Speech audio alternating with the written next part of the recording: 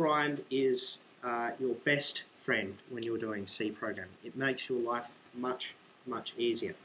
What Valgrind does is it runs your program through an emulated x86 CPU, and it tracks every single read and write from memory. Okay, so in computer systems you would have learnt about the load and store instructions and DLX, and they're the only instructions which transfer data from memory to registers or from registers to memory. Now, on x86, it doesn't have just load and store. There's lots of different instructions that can read and write from memory, but you don't need to worry about that as, at this point. All you need to know is that whenever your program accesses memory, either for reading or writing, if you're running it through Valgrind, Valgrind will actually keep track of all your memory accesses, and it will tell you as soon as you do one that's invalid. So now, in order to do that, Valgrind runs your program through through emulation, and because of all the extra checks it does, your program runs at least an order of magnitude slower than what it does normally. So you wouldn't normally use Valgrind all the time for testing your program. You would only use it if you want to specifically debug your program. So if you're getting crashes, then it's good to use Valgrind to check it. Or if you think your program is working fine, maybe run it through once or twice with Valgrind and see if that picks up any problems. But it does run it a lot slower. But this is only a fairly simple program, so we won't notice much of a difference. So the way that you run Valgrind is you say Valgrind, and then you run the command as normal. So I'll say Valgrind compare path 1, path 2. Okay, so this will print out a whole bunch of extra output. The thing with the double equals and the process ID here, that is the output that is produced by Valgrind. Now if we scroll up, we'll be able to see the error. So this is said invalid write of size 4, which has occurred on line 42 of compare.c. So let's go back to compare.c. Okay, so we can see that this is where the invalid write has occurred. So GDB was not picking it up at this point. It picked it up earlier when we had a null pointer, because it's very easy to tell that an attempt to write to a null pointer is invalid. However, this problem is a bit more subtle because we've freed that memory, but those addresses are still available. Okay, they're still in memory, so we can still write to them. It's just that we'll end up writing over something that we shouldn't be overwriting. So it's detected, so it keeps track of, whenever you call malloc and free, it records the fact that those addresses in memory are allocated or unallocated. And when we've called free, Valgrind has recorded the fact that that particular range of addresses is no longer available to us, so we should not be using it. And then, because it tracks every memory access, when it gets to this point and it tries to write to that location, Valgrind says, whoa, hang on, that's not in my set of available addresses that the programmer should be allowed to write to. So I know that that's an invalid write. Now, here's the cool part. Valgrind knows that we used to have that memory allocated and then we freed it. Okay, so it can tell us that the mistake we're making is we're trying to write inside a block of memory that we had previously freed. And, even better than that, it tells us where we freed it. So it says compare.c line 32, G and Emacs at line 32. Right, so we can see that we freed the memory here, and then we tried to access it or write to it down here. Okay, reading from it would also be invalid. So from that we can tell, well, the mistake that we've made is actually freeing the entries up here because we still need them down here. Okay, so this makes it much easier to identify the problem. And similarly, it's found a similar error. We've tried to call realloc in get sorted entries, line 39, which is here. We've called realloc on start entries, but start entries has already been freed. And again, we can see the location that was freed. So this has picked up both of those errors. And then later on, we're getting a 6seg-v, and that's because we've got memory corruption that's happening earlier on.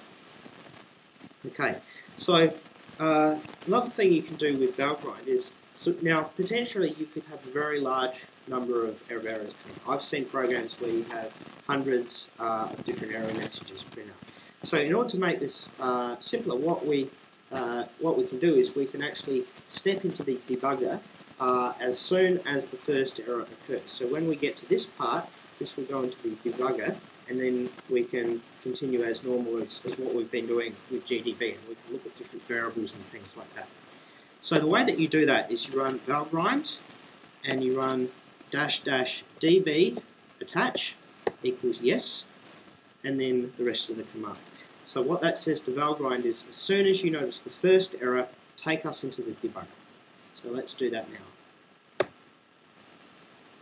Okay, so it's detected the error and it said, do you want to go into the debugger? So I will say yes. Okay, so now we're in the debugger. We can see the line of code that we're on. We can do a backtrace. We can print out different values and everything like that. And you can use all the commands I showed you before with GDB. Incidentally, in GDB, if you type help, that will give you a list of commands. And you can type help internals or help breakpoints, and that will show you even more commands that you can run. Okay, so suppose I've done my GDB stuff here, I've figured out what the problem is. I can say quit, and then this will continue running. I'll just say cancel there. That will finish running the program. And so I've tracked down my problem to here, and I'll fix that, and now I'll compile and run it through Valgrind again. So it's a good idea, when you think your program is finished and you've tested it and it looks fine, it's a good idea to run it through Valgrind again one more time before you submit it, or release it to the customer, just to see if there's any mistakes you've made that aren't showing up, because it's possible to have these lingering bugs in your program that don't show up most of the time, but they might show up a few months or a few years down the track when a customer is using your program. And that's not very nice to have happen. So if you run Valgrind again, now this will run through completely, and we'll see that Valgrind has not reported any errors.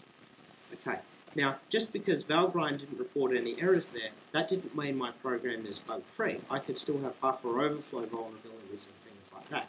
But at least it showed me that when I ran it with those particular inputs, it didn't have any invalid memory accesses. Now, one more thing you need to know about is how to track down memory leaks. So in C, whenever you allocate memory, you have to explicitly free it when you're finished with it. So that's different to languages like Java and Python, which have garbage collection. Java and Python will keep track of what objects you still have references to, and when you drop the last reference, like when you don't have any variables pointing to that object anymore, it will automatically figure out that it can free that. Okay? So that's called garbage collection. C does not have garbage collection. You're responsible for freeing memory yourself. And you can see down here where I've done that. I've got these calls to free. So I loop through the array and I free its contents. Now, if you forget to free memory that you allocated, then that is called a memory leak. And it's not going to cause too many problems if your program only runs for a very short period of time. But suppose you've got a program which is running over a long period of time. For example, a web server or a file system that is running as part of an operating system kernel. In that situation, even if you have very small memory leaks, over time they can add up, and eventually you'll run out of memory and the program will crash. So in all cases, you should try and make sure that you don't have any memory leaks in your program. So what I'm going to do is I'm going to comment out these two lines of code which free this memory. And when I run this through Valgrind, I can actually use Valgrind to check, have I freed all the memory that I've allocated? So when I run this, it will not free that memory, and Valgrind will report that to me at the end. So I'll recompile my program. Now, of course, that's given me a warning about unused variable I, because I commented out the code that used I. Not really a problem, but I'll just comment it out I just for completeness, so we're compiling without warnings. Okay. So now I'm going to run Valgrind with the memory leak detection enabled. So now, by the way, if you type Valgrind -- help, that will print out a whole bunch of command line options, so you can see what all of the options are there. And as you can see, there's quite a lot of them. The one that I'm interested in is this leak check option. So I want to say leak check equals full, and then my command.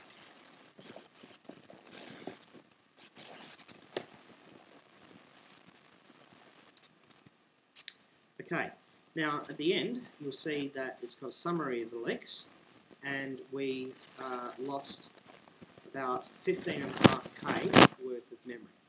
Right? It doesn't sound like a lot, but if we were doing this stuff repeatedly millions of times in a long-running process like a file system, then that could cause some real problems when we eventually run out of memory.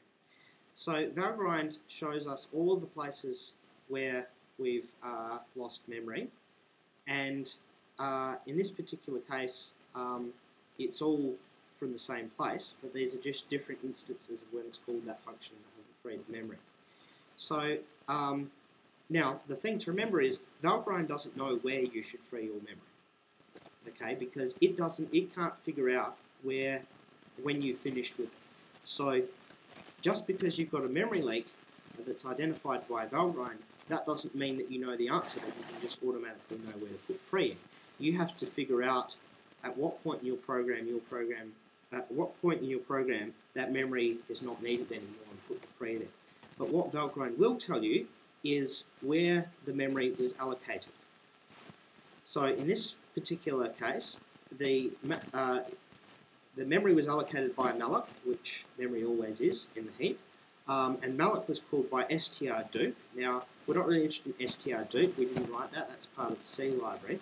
The top function that we called here was compare.c, and it shows us the line numbers. So compare.c, line 38, is where we allocated the memory that we forgot to free.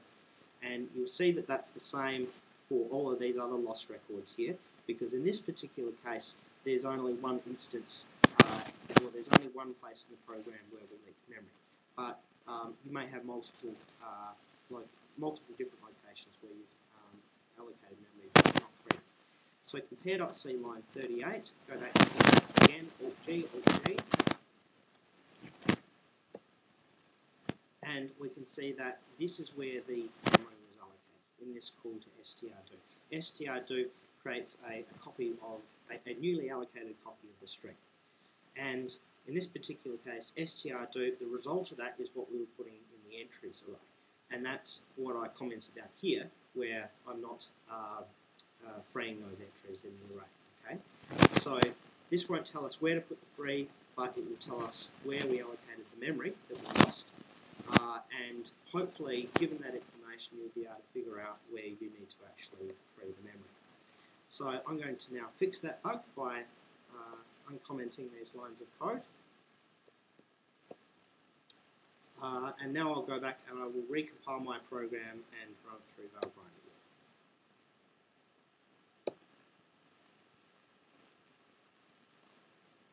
again. And at the end here, it said all heap blocks were freed, no leaks are possible. Okay, so that's something that we should be happy about. Now, keep in mind, as before with the invalid memory accesses, just because your program doesn't leak memory when you test it, that doesn't mean that it's impossible for your program to leak altogether. There could be some situations which you didn't think to test in which it does leak memory, and it just so happened that these cases you tested with didn't bring up the memory leaks.